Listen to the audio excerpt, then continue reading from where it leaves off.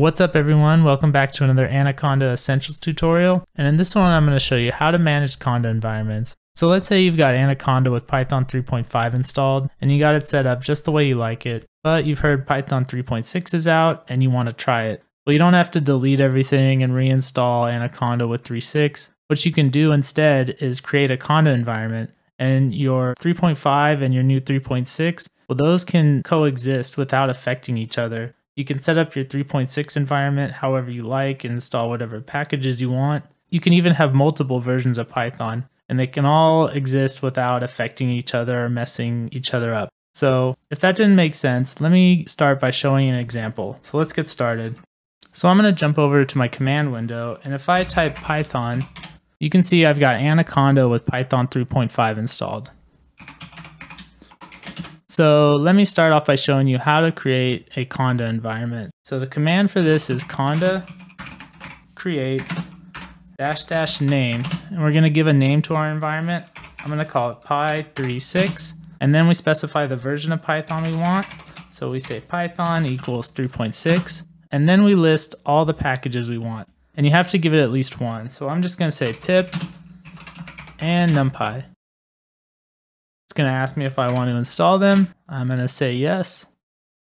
And we're done. So if I want to use this environment, well, what I have to do is activate it first. So I'm just going to type activate and then the name of the environment, py36. So you can tell it's activated by the name of the environment shown right here.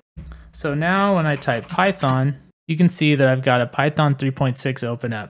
And I can import numpy, and I don't get an import error. But let's say I want to use Matplotlib.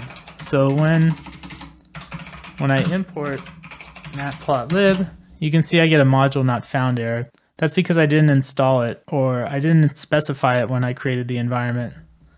So if I want to install it, I can do it like I would any other package. So what I'm going to do here is I'm going to use conda instead of pip, and I'll explain why I'm using conda instead of pip later.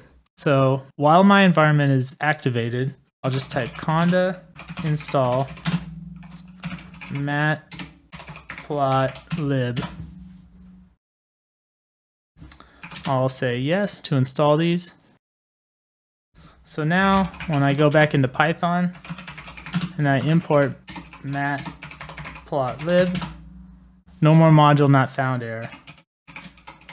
So the reason why I used conda instead of pip, well, let me show you. So if I were to do conda list -- explicit, you can see that it's listing all the packages that I installed. So if I were to use pip, well, I wouldn't get those packages. I'm not exactly sure why it works like that, but when you use the explicit flag, you don't get the pip installed packages. And this will come important later on in the video.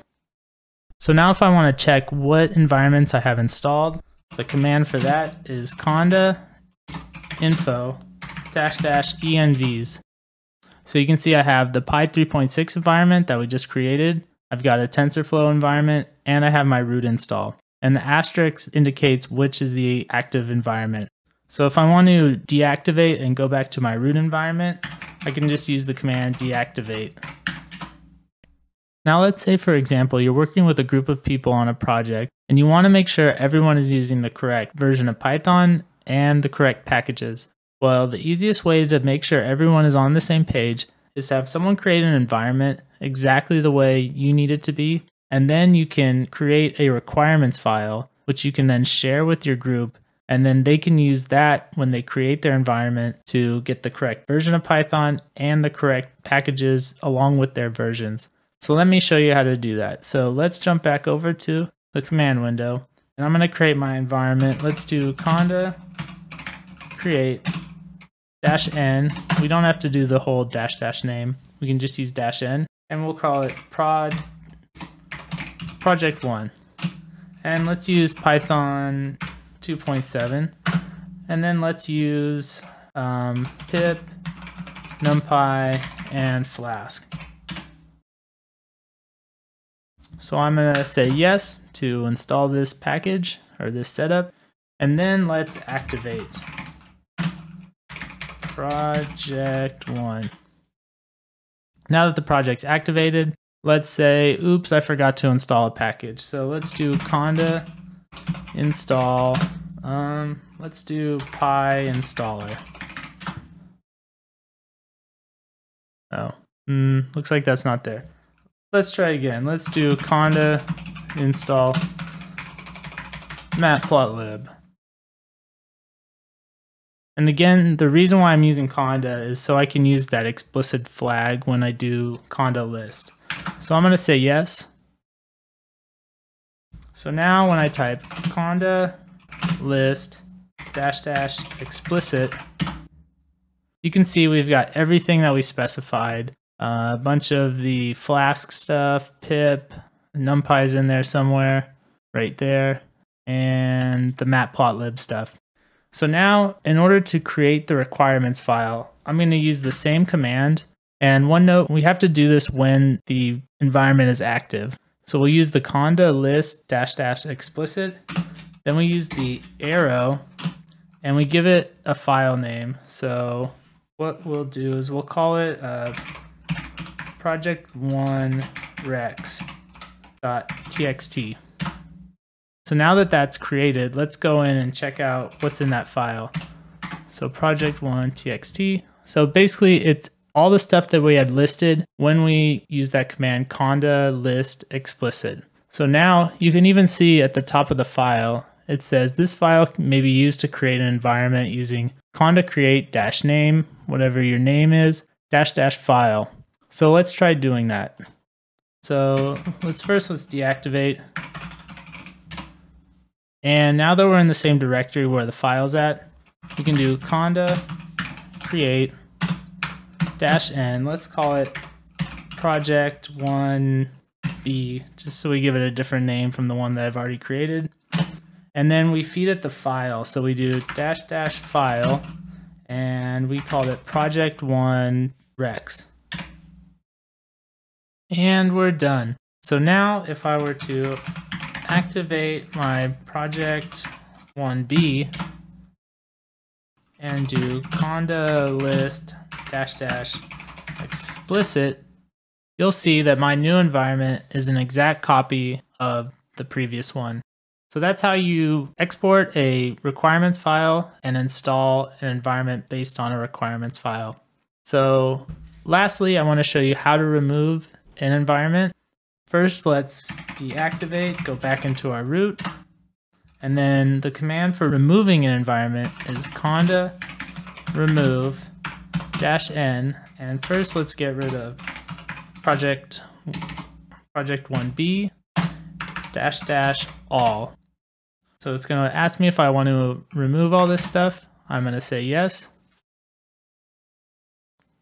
Now when I do conda info --envs, you'll see that project1b is gone. And finally, let's get rid of project1. So we'll do conda -n project1, conda remove -n project1 -- all. I'll say yes. Cool, so now if I do conda info, both project1 and project1b are done. So lastly, if you ever need help with some of these conda install or conda list commands, what you can do is just use the help flag. So for example, if I do conda -h, you can see it gives me all the options I have to use with conda. So there's conda list, conda create, conda install, update, etc. And then if I need information on, say, conda create, well, I can just do conda create -h, and then I can get more information on what to use with conda create. So if you don't like going to the command line for help, you can always come to the website. So they have a website with all the information that, basically all the stuff I went through in this video on this website. So here you can see managing environments, creating, listing, removing, sharing, cloning, all those sorts of things. So that's it for this video. If you guys liked it, leave it a like. If you have any questions, or if I missed anything or any commands you'd like to see talked about, leave a comment below. I'll try my best to get to it and maybe do a follow-up video. So one more thing, if you check the homepage on YouTube, you'll see there's a link to a Facebook group. So if you go there, feel free to comment or contact me directly, and I'll try my best to provide a little bit of one-on-one help and get a little bit quicker feedback to help you guys out. So yeah, feel free to use that, and that's it. So if you like the content, hit the subscribe button so you can get more videos on this in the future. So that's it. See you guys.